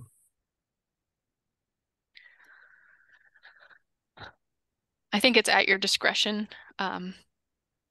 whether you want to make a motion or if you just want to collectively decide to appoint someone to be the messenger of the intentions you want to send. Before we do that, Dave, is your hand just remaining up, or do you have something else to add? I'm guessing it's just leftover. Okay. So I'd like to make a motion then, if I could. Go for it, Alex. I make a motion, or I move that Andre draft a simple general one-page letter and submit it to Shutesbury as the vice chair of the Conservation Commission. Maybe specify that this will be for general principles about the values of bylaws for protecting water supply and wetland. Yeah, that's what I meant by general, but you said it better. All right, thanks, Alex. I second it. All right, Alex on the first, Bruce on the second. Andre? I guess it's an aye. Jason? Aye. Bruce? Aye. Alex? Aye. And I'm an aye. And thank you, Andre, for volunteering to do that. You're welcome. So I'll just write something up fairly brief and straightforward about about understanding what they're doing and applauding their efforts to protect wetlands, and then essentially just give an example, throw as an example that we have our own bylaw regulations that we updated last year. Yeah, and then if you're looking for some language, some easy language, maybe visit our bylaws and the preambles and the introduction, just give some language about the importance of what they do. So that might be just an easy way to absolutely add some. Yeah, great. No need to reinvent the importance of wetland protection. Yeah. Okay, great. Thanks again. We do have two more items. So one's appointing a CPA liaison, and which I promised Sam we do, and discussing changes to the deadlines for plan revisions, which I think the second one might be easy to consider if we want to do that real quick. I assume everybody saw the item on the agenda, but Aaron or Bruce, do you want to present some rationale? So previously we've had a deadline of Friday at noon for submission of revised materials for hearings. And Bruce and I were talking offline, and I hope you don't mind me bringing this up, Bruce. No, I would do it if you didn't. Bruce made the suggestion that we require basically that materials be submitted by close of business the Wednesday prior to the meeting in order to give the commission and staff additional time to review and respond to materials, because it really doesn't give us much time to receive them Friday at noon when we have a Wednesday meeting. I mean, that makes perfect sense to me. It always feels like it's coming in right at the line. So anyone have any objections to that? Okay. Do we need to move? Sorry, Alex, go ahead. No, I just muttered. Okay. All right, Bruce, go ahead. There was a corollary to that also, which had to do with the day of the site visits. So the other thing that's problematic for staff, and given that there's a lot of new people, it may be problematic for some of us, is what day of the week and what half day of the week are site visits typically held. It makes it very difficult for Aaron to spend the morning of Wednesday dealing with site visits and then rush back to the office and do all the whatever extra there needs to be before the meeting. It's a very long day. And I think some of us have expressed concern that, well, I can't really get to the site visits because I'm working at that time, whatever Wednesday morning is not good. So we need a solution to that too. One at a time. One at a time, is that what you said, Alex? Yes. Okay, well, let's start with the first one. Do we need a motion to change this, or is this any kind of amendment to our regulations, or is this just a standard? Okay. It's not regulatory, but I would recommend that we make a motion just so that it's on the record that this was official sort of policy that was set by the Conservation Commission. Then it needs to say beginning when, because people out there in the world are imagining that it's at a certain, there needs to be a transitional period. Right. November. Give them 30 days. So we have a meeting on the 27th where there's a couple open hearings that are going to be continued to. And so it might be prudent to say that this would be starting as of October 1st, and then that way we could warn the applicants who aren't present tonight at the next meeting that this is a new policy. Yeah. Okay, that works for me. So how about I would just say I think that we ought to kick it out to November 1st. October 1st is, I mean, you're looking at less right than around the corner. It's the 13th today, so yeah.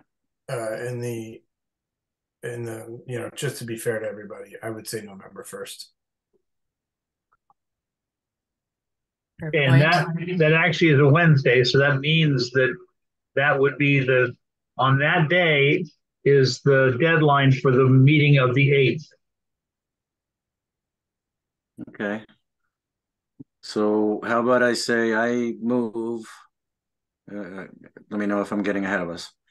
I move to require that beginning November 1st, applicants for NOIs, no? Or for any permit. Applicants for permits have all of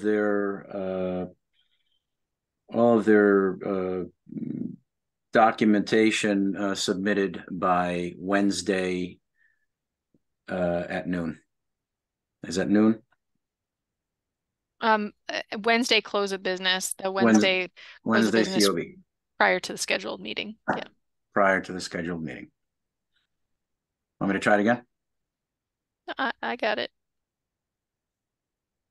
What about updates? Is it all materials? Do we have a separate? Materials or revisions? Just materials. Okay. Yeah. So everything. Okay, great.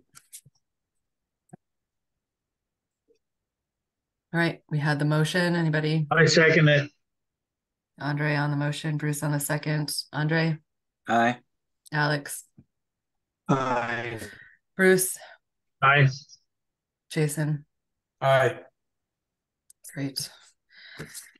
All right, do we want to handle the site visit hopefully fairly quickly? Can I just make a recommendation that I send out a doodle poll on that? Yeah. Mm-hmm. I'd like to see where people are at, because Yeah. who knows what works for who. Yeah. Yep. I'll send a doodle poll with like I'll set it up for 1 week, but it will be sort of your general availability in a given week. So you can just check it off. So it won't be specific to that week. It'll just be generally during that week, when are you available? So you can check it off and give a general sense. And the expectation won't be that if you check it off, you're going to be there at every single site visit at that time. But if it's generally a time you're available, you'll try to be there if you can, kind of thing. Sounds good. Thanks, Erin. Okay, last thing up is a CPA liaison. Dave, you gave a good spiel last year. Do you want to introduce the CPA to our new members, or do you want me to do that? Sure. So the Community Preservation Act committee works very hard for, about 5 months of the year, 4 to 5 months of the year, to organize and review Community Preservation Act applications. Those applications come typically in about 4 categories: historic preservation, affordable housing, conservation, open space, and recreation. It's a really great committee. Their first meeting is tomorrow night. The period of most activity is usually between October and about February 15th. Their job is to review all the proposals that come in from town departments, as well as nonprofits and other organizations in the community, in those 4 categories. So these are, typically really, interesting and exciting projects like new playgrounds, new walkways, trails, open space preservation, historic preservation, funding affordable housing in our community, et cetera, et cetera. And so there is one liaison from the Conservation Commission who sits on that committee and both advocates for conservation projects, but also has a chance to review projects in all the other categories. So it's a really cool committee, and we need a representative from the Conservation Commission. Thanks, Dave. So currently they will be meeting Thursdays, generally 6 to 8, and sometimes goes a little longer in deliberation. Every week? It's every week because it's not a full year. And I mean, a lot of the time spent other than the meeting is reviewing the applications, because some can be fairly lengthy, and then we deliberate on and ask questions of the applicant. So reviewing those takes some time. And all that said, I'm happy to do it again because I did enjoy it. And, there's some benefit to doing continuity or 2 years. But if anybody would like to serve for this next year, I'm happy to pass the baton. So any other questions or interest?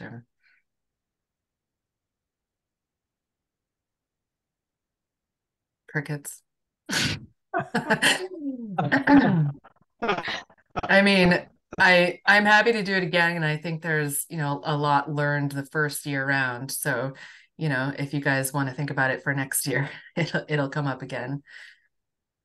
Okay. Well, I'd be open to doing 2 things. One is being considered a year from now, and being the alternate if Michelle couldn't do it, that to make sure that we had somebody there, if you think that it's really necessary to have somebody there every time. Oh, that's interesting, Bruce. I don't think I can commit to the next, X number of Thursday nights right now, but I'd be willing to be supportive if an alternate system is acceptable. Okay, I could. Did someone else say something? There's an echo. Okay. Yeah, I can ask if we can have sort of a seat for the Conservation Commission. That could be you or me, but it does take some sort of being present for the hearing anyway. Thank you, Bruce. I appreciate that. And can it just anybody come to the meeting? Oh yes, it's open to the public. So I'm willing to come tomorrow just to get the feel of it. Okay. Right? So I'm not sure. I can follow up with you about that. I'm not sure if tomorrow is the best meeting because we're talking about, Okay. well, you can go ahead and do it. It's sort of a coming back together and talking about some holdovers from Well, last I year. can wait a week and do it the next week just to Yeah. get a sense of how it functions. Sure. That's good. let's talk about that offline, but I'm And open to the idea anyway. if I could just add, Michelle, I don't think they'll be meeting for the next couple of Thursdays because proposals aren't even due until the end of September. So they might Okay. meet tomorrow, but then there'll be a break. And then in October, I think they'll pick up. I like the idea of an alternate, but I will say that ultimately all the members vote. So you do have to hear all the proposals, read all the proposals. So at the end of the day, end of the process, there's a rating for each proposal in each of the categories, the 4 categories. So it is really important to kind of hear all of those. But, if Michelle is willing to do it for one more year and have Bruce kind of shadow that work a little bit, perhaps Bruce could pick it up next year. I'm open to that idea. I just don't want to commit to it. Yeah, I think you'd really enjoy it, Bruce. Out. We have between $1 and $1.5 million every year to spend on those 4 categories. So it's really exciting to hear the different proposals across the community. So, okay, Bruce. Well, if you come tomorrow and it piques your interest, I can I can talk about reappointing you if you want. Okay, and I can find the link on the website. How to attend the meeting. So. Yep. That kind of stuff. It's already there. I looked at it tonight. Okay. All right. So should we have a motion to appoint Michelle then? So moved. Second that. Okay. Bruce? Yeah, aye. Jason? Aye. Andre? Aye. Alex is on mute, just so you know.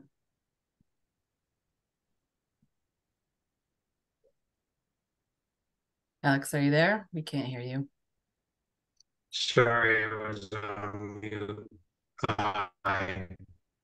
Okay, Alex is an aye, and I'm an aye. I was on mute. Aye. Yeah, thanks. All right, I think that's it. Yes, we got through a lot of business so that we can spend some time on. Yep, go ahead, Erin.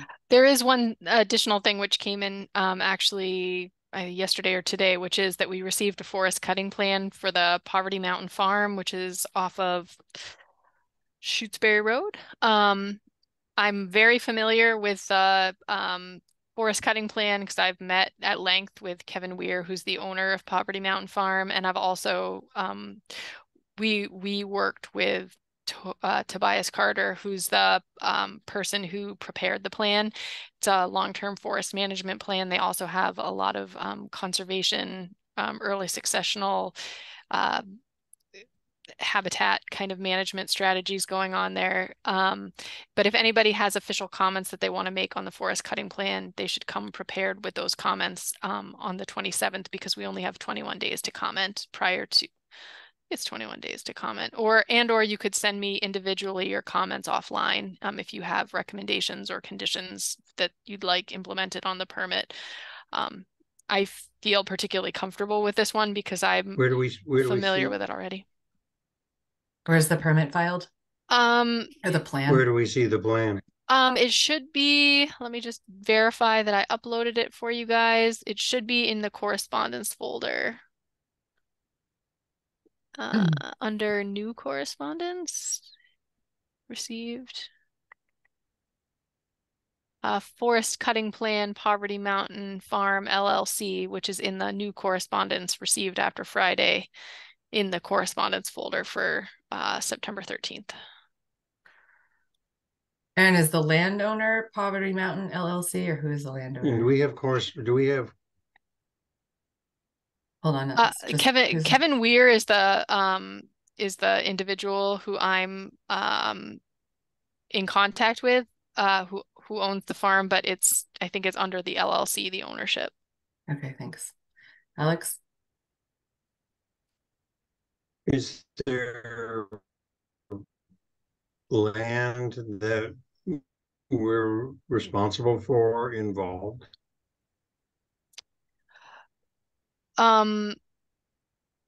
We do have a Did I conservation not come across? Yeah, we do have a conservation restriction on a portion of the Poverty Mountain Farm, is my understanding. The town of Amherst has a conservation restriction on a portion. And I know previously they had submitted a forest cutting plan, and we met with them and reviewed it. So it's, I don't, uh, yeah, I don't really have much more to add on it. The town of Amherst just reviews it and makes sure that there's nothing egregious going on that violates the CR. But the CR does allow for long-term forest management to be conducted as part of the conservation restriction. Yeah, just a little background. This used to be Walter Banfield, was the owner before that. And I think Kevin Weir is Walter's. I think Walter passed away, and Kevin Weir is his son-in-law. To review. And this property has a lot of grassland habitat left open there for woodcock and other grassland birds, as well as a whole lot of good woodlands going up Poverty Mountain. Bruce? If we're done with this one, the land use committee is going to be looking at all of stuff. It's hard to understand you, Alex, but you said something about the land use committee looking at forest cutting plans. I'm not sure that's going to happen in time for the timeline for this, but do you want to try and say that again? We're just having trouble hearing you. Go ahead.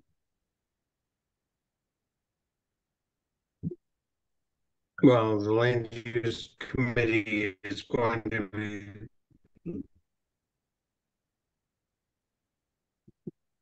Sorry, Alex, you keep cutting out. Is there a way for him to message us? I was just saying that Oh, there you are. the land use committee will be looking at forestry as a topic That's on in our town lands. land management policy document.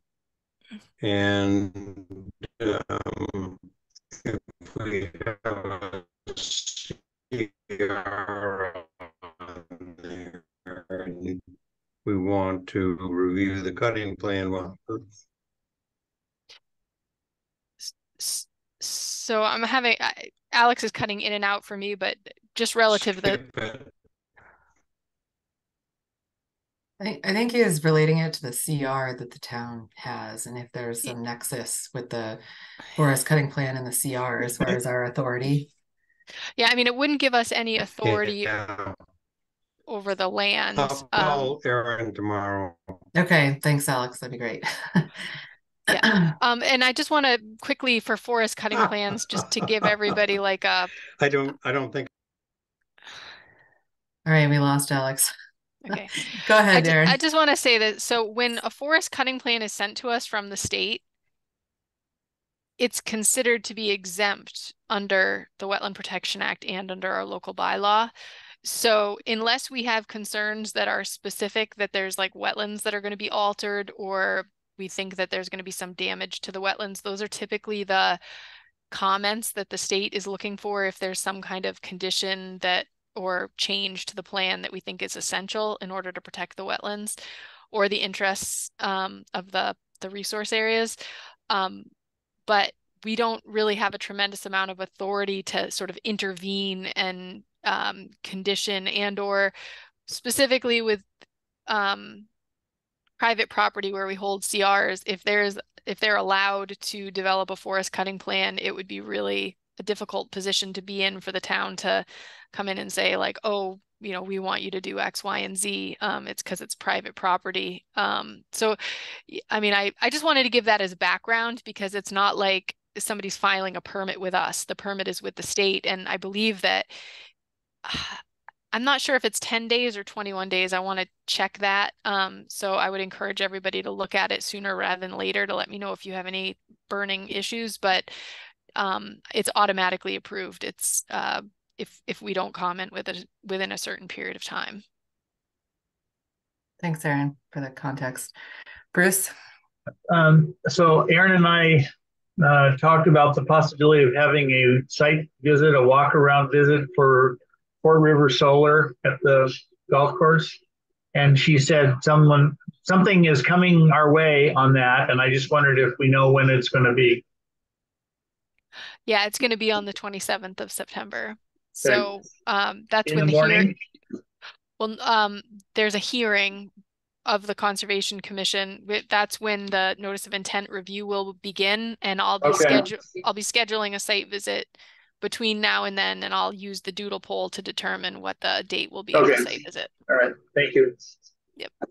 I'm just going to go back to the forest cutting plan. Can you file a CE with that cutting plan so we can just look at whether or not the CE has that language in it?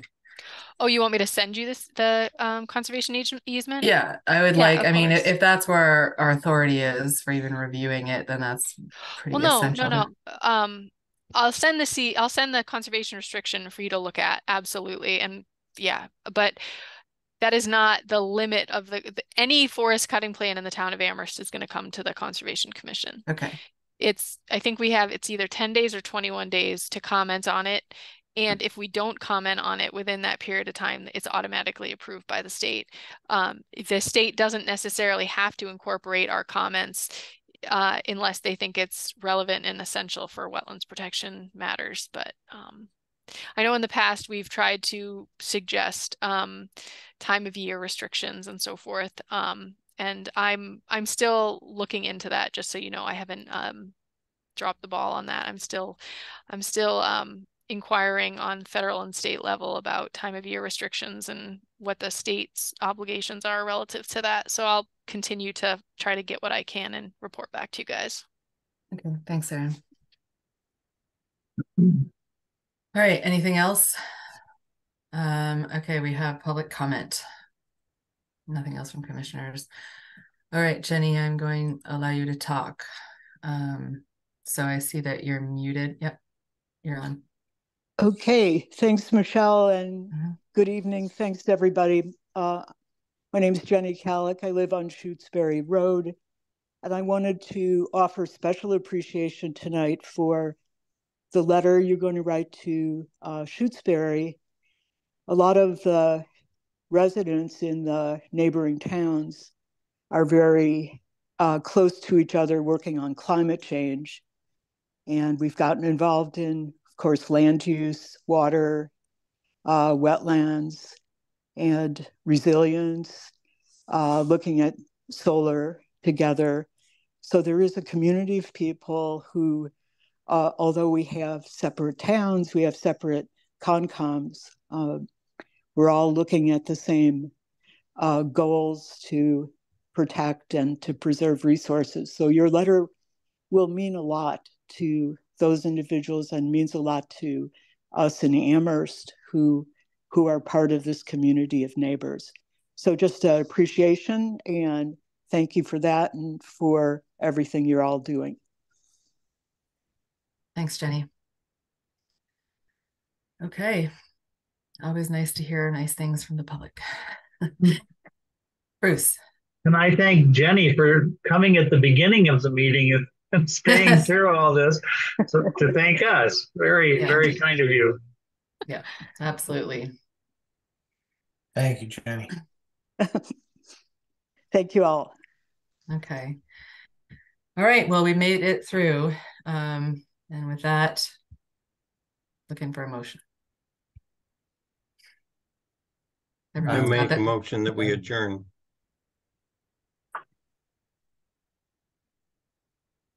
I'll second it. Alex on the motion, Andre on the second. Andre? Aye. Alex? Aye. Bruce? Aye. Jason? Aye. All right. Thanks, everyone, for hard work today. And Andre for your homework. And Bruce, I'll see you in the meeting tomorrow.